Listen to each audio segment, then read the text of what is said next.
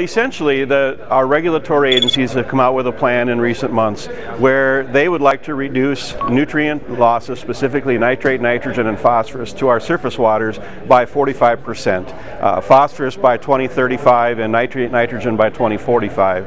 And so within that plan, they have recommendations for changes in cropping systems that some of which would work just fine for agriculture. They're all simple innovations that we're already doing. Others which would be rather problematic given current market needs and growing demand for food crops, principally changing to perennial crops and land retirement.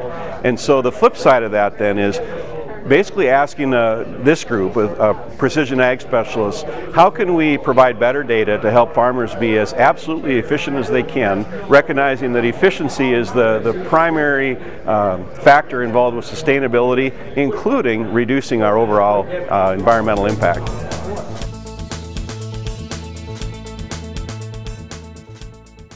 Essentially, our regulatory agencies have come out with a plan in recent months where they would like to reduce nutrient losses, specifically nitrate, nitrogen, and phosphorus, to our surface waters by 45%. Phosphorus by 2035 and nitrate, nitrogen by 2045.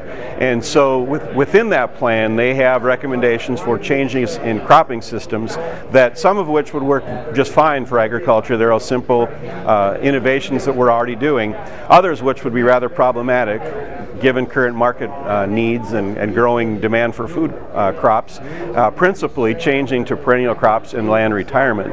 And so the flip side of that then is basically asking this group of precision ag specialists, how can we provide better data to help farmers be as absolutely efficient as they can, recognizing that efficiency is the primary factor involved with sustainability, including reducing our overall environmental impact.